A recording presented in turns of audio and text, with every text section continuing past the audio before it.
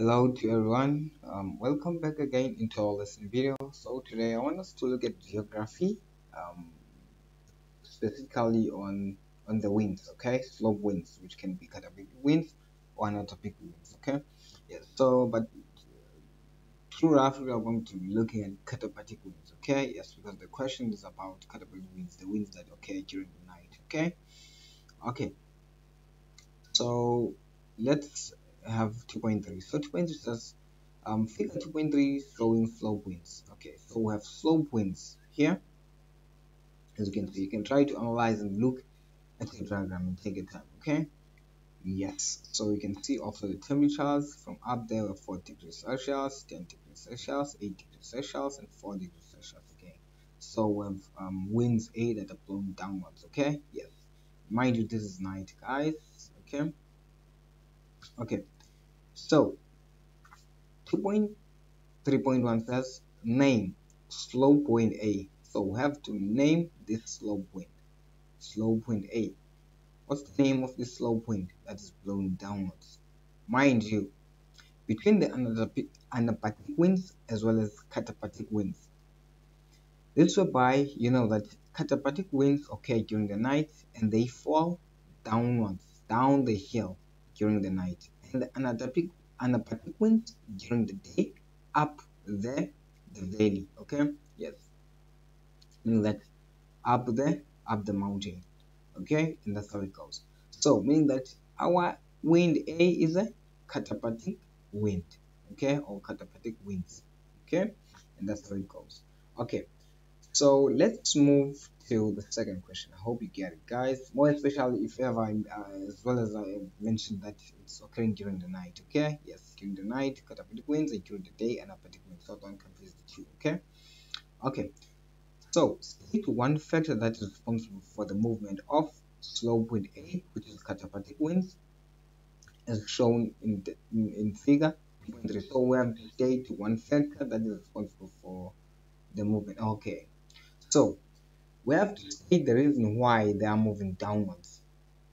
Okay, the reason why it's because, as you can also see, the level of these katabatic winds, okay, are at a level which is very cold. You know that cold winds are very dry and dense winds. Okay, meaning that when they are on the top of the mountain, mean that at this level now, because of gravity, they are going to blow downwards to the valley floor.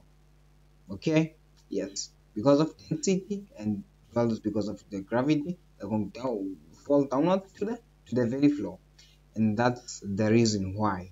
Okay, yes, as also as you can see, as they move downwards, they at least start to increase the temperature. As you can see, it's 10 here, it's 8 at least here. Okay, yes, but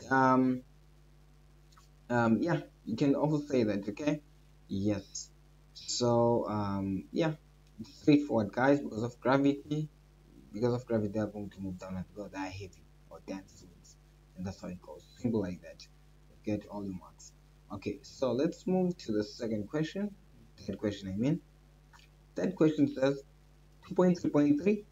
What impact do the uneven slope have on the air moving down slope? So how to the uneven slope? As you can see, also this uneven slope, this slope is uneven. Okay, yes, meaning that it has folds and turns, etc. Okay, yes, as you can see.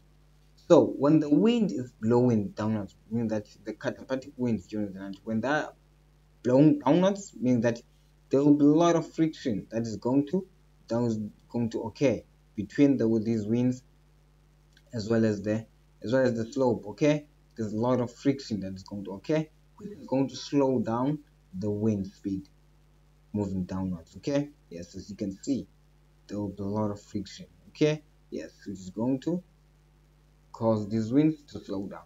So that's the impact of the uneven slope, and that's how it goes. I hope it gets. So the impact of the uneven slope is going to impact these winds to slow down because of the uneven of this uneven slope. Going to slow down the winds, katabatic winds. Um, yeah, because of the friction. That's how it goes. Okay, So let's move to 2.3.4. So 2.3.4 says explain why a temperature inversion occurs in a valley at night. So the very first thing now we have to understand is a temperature inversion. Okay, so we have to explain why this temperature inversion occurs during the night. Okay, yes, yeah, yeah, in a valley at night. So mind you, the temperature inversion this will by an increase in a in an altitude. There is an increase with temperatures, meaning that there are warmer temperatures at this level. Okay, so that's the temperature inversion. Hope you get it, and I hope you know the temperature inversion. Okay, right now, what you have to know is that, so sorry, okay, no problem. So, right now, what we have to understand is that now, during the night, the katabatic winds, which are very, very cold and dry, moved downwards. Okay, let me use blue for cold winds. Okay, let me use blue for cold winds. Um, for these katabatic winds. So blue is the katabatic winds. Okay, they are moving downwards. You can see the arrow. Okay, so when they move downwards, because of their dense and dry, they are going to force these warm winds, okay, or the warm air that is already on the valley floor to rise, as you can see the arrows. Okay, when this warm air rises, okay, or when this warm air rises, there's a level, meaning that there's a level whereby it's going to be trapped, as you can see at this point. Okay, um, as you can see at this point.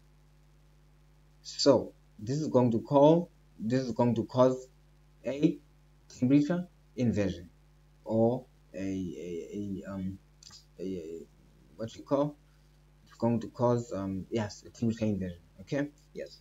So why is it trapped? It's because there is cold air underneath. Okay, that is left in the valley floor. There is cold air here, as you can see, 4 degrees Celsius.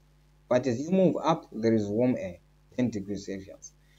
Also, if you move upward just after this, there will be cold air, as you can see, 4 degrees. So that's how it got trapped. Okay, yes, this warm air, which is going to cause this inversion layer. Okay, yes, and that's how it goes. So that's how these form during the night. So the inversion layer forms during the night, and that's the influence of these katabatic winds. Okay, um, let me erase that.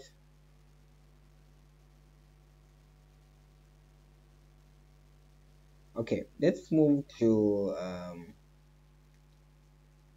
2.3.5.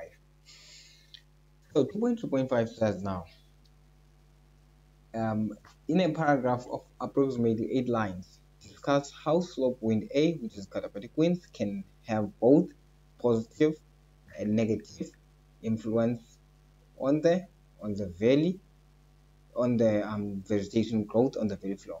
Okay, so now we have to state some positive as well as negative influences that these katabatic winds, these very cold, dry winds during the night, have on the have the positive as well as negative influence have on the vegetation growth on the valley floor. Okay, so you know that, let's start with at least you have to give 2 points for positive and 2 points for negative. So let's start with positive. Okay, so as you know that at least by the morning, okay, there will be water droplets, like, okay, which are formed by these katabatic winds. Okay, yes, because they have reached their dew point temperatures while they are on the valley floor. So during maybe early morning there will be droplets, like, or during the night droplets, like, okay, yes, which is going to moisturize the what, the soil, okay, as well as the vegetation.